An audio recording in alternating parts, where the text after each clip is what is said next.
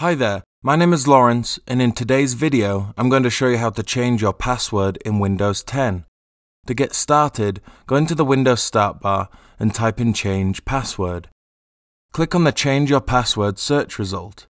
A Sign-in Options dialog window will now display. Click on the Password option. Now click on the Change button. A Change Your Password dialog window will now display. From here, you'll be asked to enter your current password. Now click on the Next button. On this screen, you'll be asked to enter your new password twice and then a hint. Once you've entered your new password, click on the Next button. Now click on the Finish button. Your Windows password will now be changed. And it's as easy as that. Changing your Windows 10 password is a simple task to perform.